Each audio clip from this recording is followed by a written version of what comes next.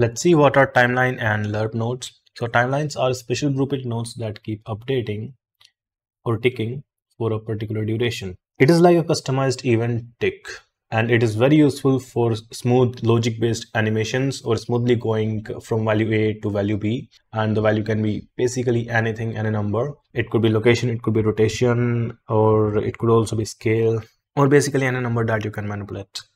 Along with the timeline, there is a node that is very frequently used, which is linear interpolation. So lerp node is for linear interpolation. This is the node that is used very frequently with timelines, and it returns a new value between two values based on alpha. Now alpha can be thought of as progress between 0% and 100%. So if you have an animation which goes from a rotation of 0 degrees to a rotation of 360 degrees within some particular duration, in that case, the value A will be 0 and B will be 360. And alpha will be the value that comes from timeline. And it is usually between 0 and 1. Let's see an example to make it more clear. So this is a third person template, and in the blueprints folder, I'm going to make a new actor. And let's say this is cube. And we will add a cube. Now in the event graph, in the begin play, I'm going to add a timeline. And let's get a lerp node as well. Let's open the timeline by double clicking. Now I want the timeline to go on for 1 second. So length will be 1. Now we will add a float track. And let's say this is alpha. This is the value that will go from 0 to 1 over this duration for 1 second. So we need to add two keys.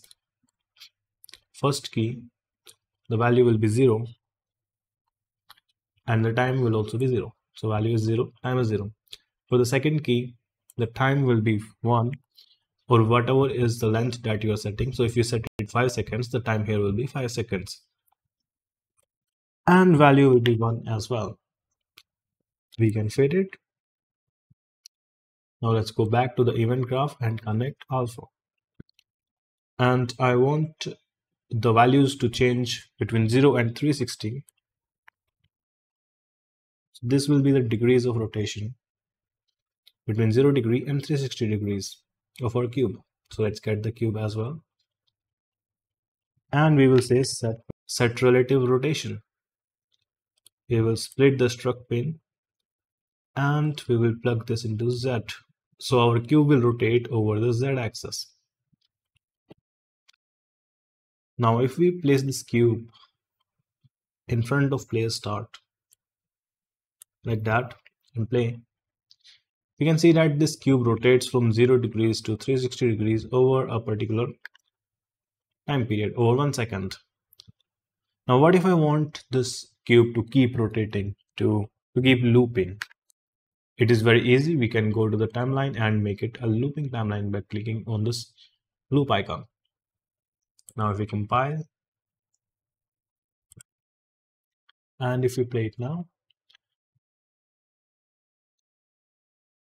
we can see that the cube keeps rotating. So that is a very easy and quick overview of two very useful nodes in Unreal Engine 5, timeline and lerp nodes. If you like the video, please subscribe to my channel, and I will see you in the next one.